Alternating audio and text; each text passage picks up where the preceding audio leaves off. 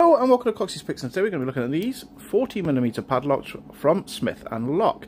They are plastic cord and they come supplied from Screwfix and B&Q in the UK, and they come with 4 keys, keyed alike, so all of them are off the same key, which is kind of useful if you wanted to reduce the amount of keys on your keychain. And as you can see, right, they don't use ball bearings, so we're on to a little bit of a loss, but there we go. So I suppose we better try and pick it. Now, because of the plastic core, it does deaden any feedback you get. So what we're going to use is we're going to use a wave rake,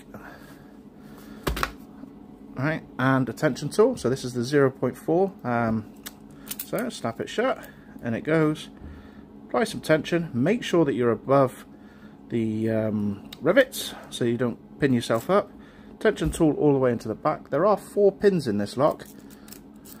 And all you're going to do is wiggle and jiggle, and that's the first one done. And tension tool in, wave rake in, wiggle and jiggle. Something's binding us up, so just reset the tension, start bouncing it, and we're away. It's the second one done, and then we're on to the third one, like so. Back in we go.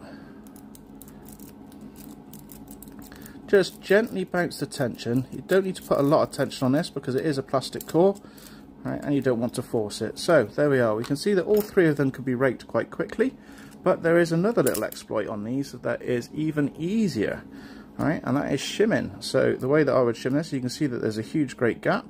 As you're going to feed the shimmer in, you're going to place it ever so gently just above, like this.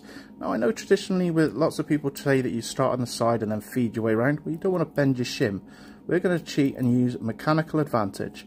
So if I just place this like this, you can see that we then move the shackle ever so slightly to create a gap. That then pins them both in. You're going to lightly push on both of them and notice that they won't go down. But if you push on the shackle, they'll go down. So we're then able to wiggle and jiggle on the shackle. And then if we hold both of them in place, you'll notice that we haven't bent the tools and we have easily defeated a Smith & Locke padlock. Thank you very much for watching, stay safe, and I'll see you in the next video. Goodbye!